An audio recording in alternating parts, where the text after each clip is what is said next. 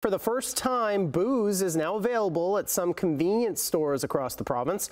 About 42% of stores will now sell beer, cider, wine, and ready-to-drink cocktails.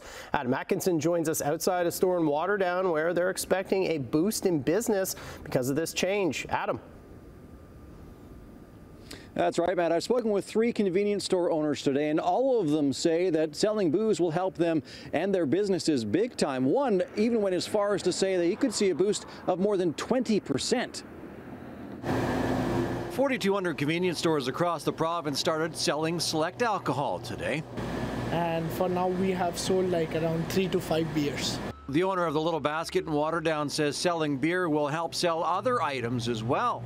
Yes, for sure, because when people come in, they take snacks with the beers. They need something to chirp on, so I guess that will boost our business. The chair of the Ontario Convenience Store Association, who also runs a store in Windsor, says the boost of business could be big. If there's a 20% increase, that would be huge, I'm anticipating more, but like I said, this is really going to help that foot traffic, which is what drives our business. Stores will sell beer, cider, wine, and ready-to-drink cocktails from 7 in the morning until 11 at night.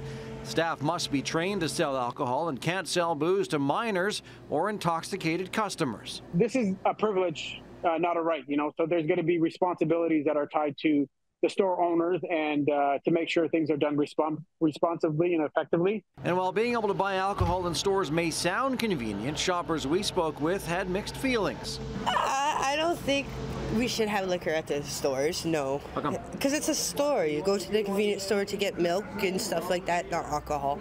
To be honest, it's convenient. It's not really a big deal to me. I think it's a good investment. You can't make the stores to get what you want, right? Yeah. And I don't drink alcohol a lot, maybe once in a blue moon. Now, Dietrich's here in Oakville is doing things a little bit differently. Instead of selling alcohol from large companies like Budweiser and Molson, they're sticking with only local craft breweries and wineries. We're looking at a little bit different where we're not bringing a lot of the big boys in, that we're hoping to help grow the category, especially for craft beers and local products. The butcher shop in Oakville is also hoping that the alcohol will boost sales. Oh, 100%. And for us, it also brings in the ice, it brings in the wine, it brings in all those little pieces so that we could become a little bit more of that one-stop shop.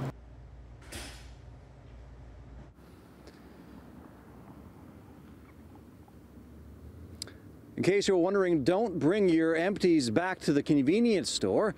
The beer store will be handling the recycling program for at least a number of years.